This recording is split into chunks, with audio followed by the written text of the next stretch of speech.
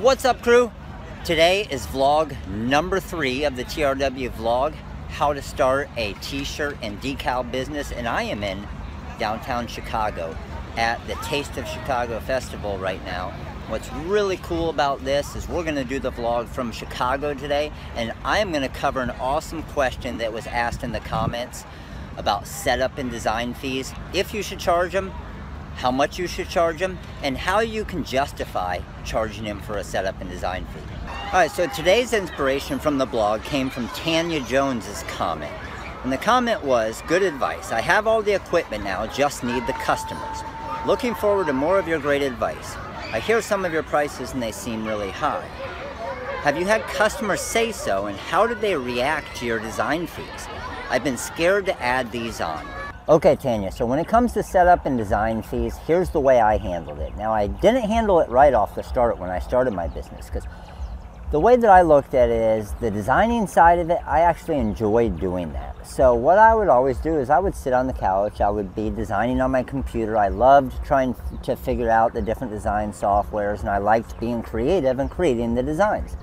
And what happened is I would do it for free all the time, like a lot of you probably do now. So I never charged for setup and design fees, probably the first couple years of my business. And what happened when I did that is I never kind of implemented that into the business. The customers never knew about a setup and design fee. So once I did decide to start charging the setup and design fee, then they had a lot more of an issue with it because I had a much larger customer base at that time. So I always try to tell people to think about it this way. Always treat your business like you're paying an employee to create the design for you. And I had never thought about this off the start. And then the longer I was in the business and the longer I was seeing how much time was involved in the setup and design fee part of it and creating the design, that's when I realized, man, I really have to charge for this setup and design fee.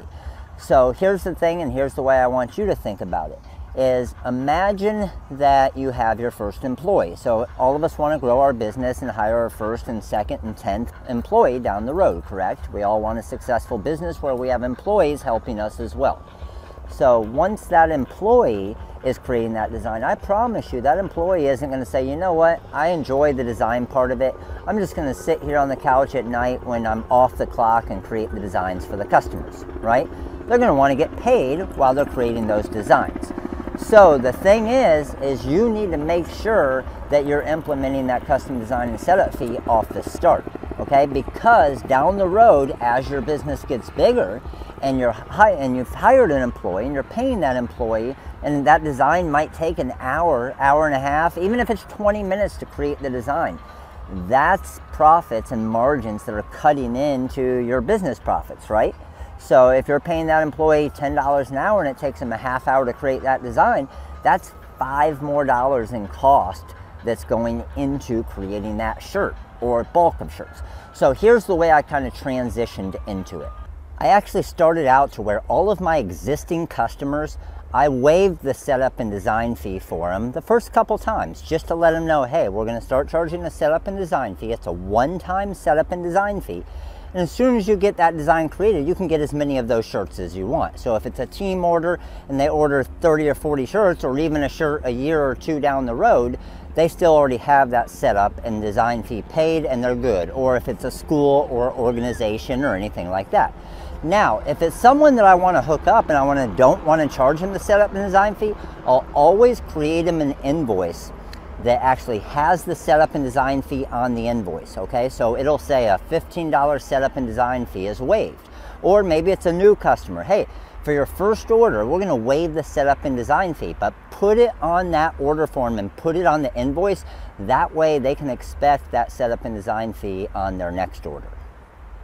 As long as you're consistent with your setup and design fees and at least put them on the invoice every single time so they know that that is an actual charge, then they're not going to have as big of an issue with it. Now remember, when you have that employee, you're paying that employee, that's a lot of cost coming out of your pocket. So you always need to think about that. You want to get paid right now, right? So because you want to get paid, you need to treat yourself like an employee that's getting paid, and that's taking in and cutting into the margins of every single order that you have. And remind your customers, this is a unique item. You can't go get this at Walmart or Target or anywhere else, because it's going to have your custom name, it's going to have your custom number. You're custom designing it. You're picking the colors, you're picking the glitter and the rhinestones and whatever you want.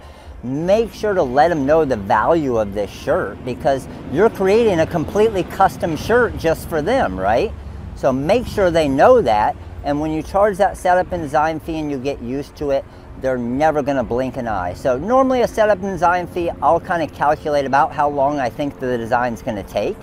And then sometimes I won't charge a setup and design fee. So if I'm using maybe one of our live templates and I know it's going to take me 2 minutes to do it, I'll say, you know what, this design doesn't have a setup and design fee. So if you pick one of these templates and these exact templates right here, and I'll give them 50 choices, we'll waive the setup and design fee. There'll be no setup and design. However, if you need me to create a unique template or a unique design or your custom logo, then there's going to be that setup and design fee. So please, please, please, all of you guys out there, make sure to charge for the setup and design fee, because it's going to help you as your business grows and you're paying an employee, because it will cut into your margins so much.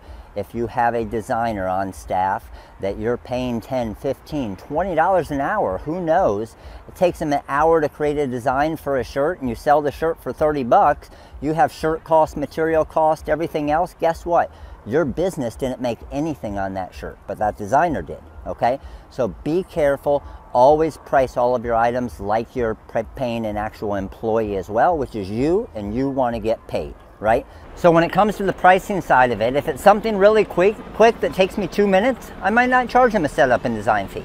But when I look at the design, if I say, you know what, this is a half-hour design, I'm going to charge at least 10, 15 bucks setup and design fee. I might charge $25, $30, depending on the complexity of the design and how long I think it's going to take myself or the designer. So that's where you're going to figure out your pricing on things like that, is knowing, and once you get a feel for designs, knowing how long it takes you to create designs. Hey, if it's a design that's going to take you 2 hours to create it, charge them like it's going to take you 2 hours to create it. If it's going to take you 1 minute, hey, maybe it's a free one.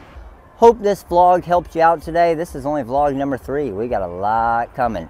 Appreciate it, guys. Make sure to comment right below. Comment below. Let us know what you think of the new vlog, and let us know what you want to see in future vlogs, okay? I get all of my ideas from your comments, and I'm going to respond to one of your comments on a future vlog here. So make sure to comment below right now. Please click that little thumbs up button for the like. Thumbs up for the like. Appreciate you guys. You guys all have a wonderful day. Thanks for watching today's vlog. Hope you enjoyed it, and I hope you learned something. If you want to see yesterday's vlog, make sure to click right here. If you want to subscribe to our YouTube channel so you don't miss another one, subscribe right here. And if you want to check out our website for some amazing products, click right there. We'll see you guys tomorrow. Later.